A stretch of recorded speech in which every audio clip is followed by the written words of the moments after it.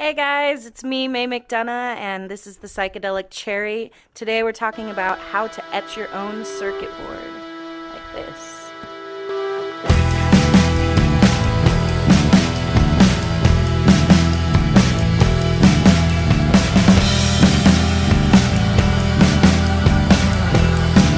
Hey guys, welcome back to the Psychedelic Cherry. I'm May McDonough.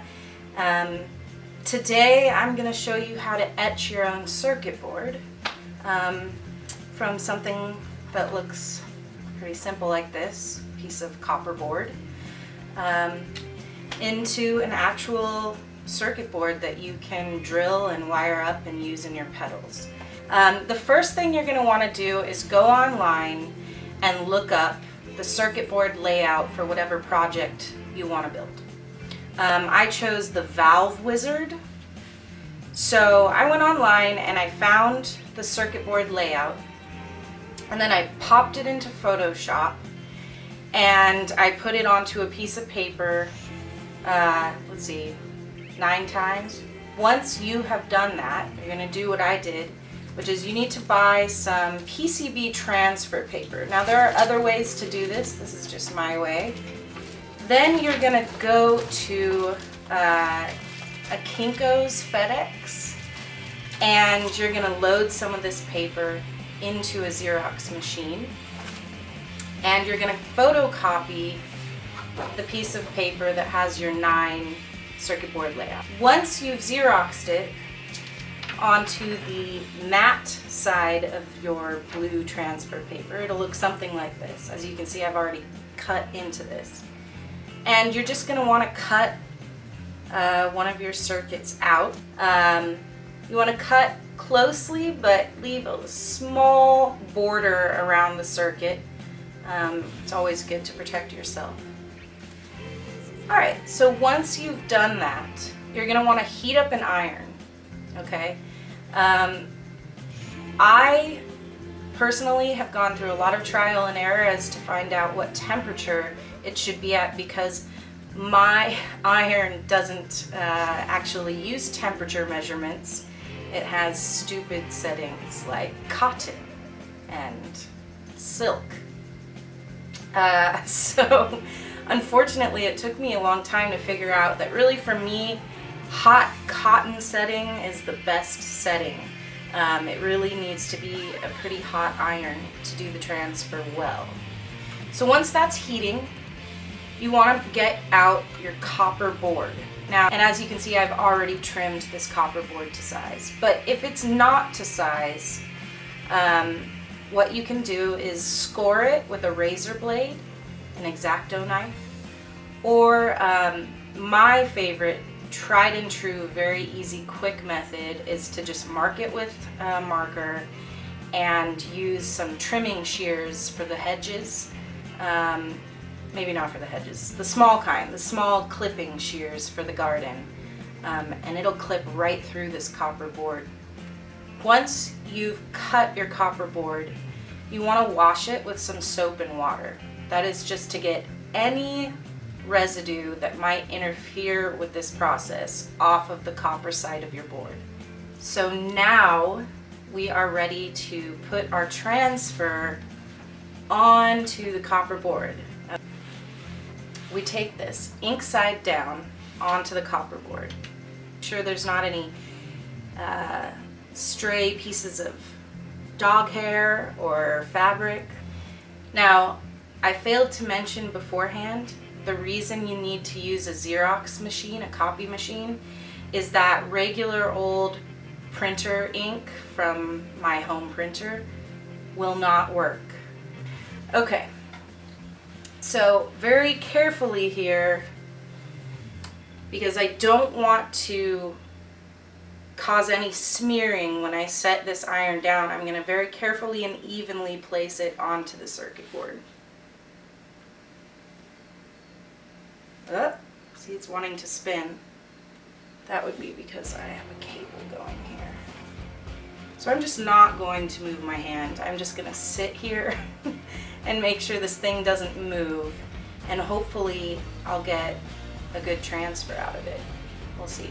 This usually takes 2 to 4 minutes. Okay, let's check this out. So what we're gonna do, I almost touched it. So you're just gonna want a cool glass of water. And you're gonna very carefully grab this very hot piece of copper and just dunk it in the water. You can use tongs if you'd rather. I'm reckless, I live on the edge. Once it's in the water, it almost instantaneously becomes cool to the touch. So now we're going to grab a rag to dry this off, and now is when we find out if the transfer worked. If the transfer isn't very good, we just cut one off and do it again. Now, like I said before, you really want to try and get your transfer as perfect as possible. But you're likely going to find that there's a few lines that aren't fully completed. In that case, we're going to use this really nifty etch-resistant pen to fill in those spots. Now, you can do this with a regular old Sharpie if you're making minimal traces. If you really are missing quite a bit, or if you've decided to draw your own circuit onto the copper board, don't use a Sharpie. But so now we're just going to look for traces that need a little help.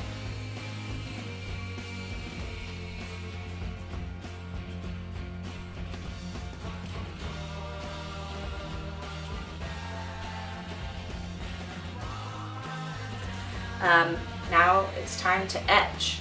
So we're going to head outside, we're going to put on some protective gloves and goggles, and we're going to start working with dangerous chemicals. Alright, so now that we've got our gloves and our protective goggles on and we're looking super cool, you're going to get some ferric chloric acid. This is the reason we're wearing protective gear. It's bad for you. Don't touch it, don't drink it, don't eat it.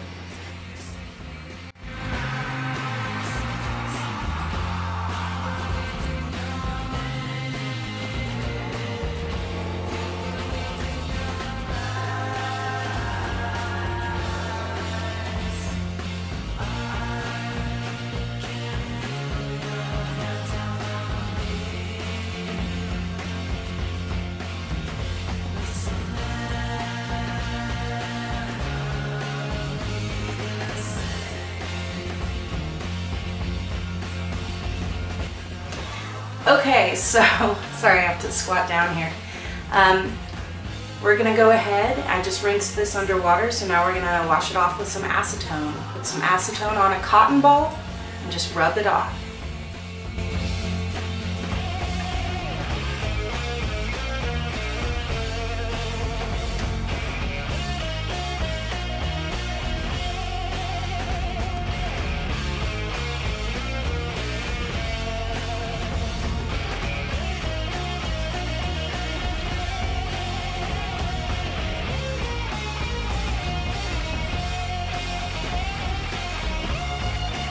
This actually looks pretty good, so if yours turns out well, then you are ready to move on to the drilling process, and you've successfully etched a board.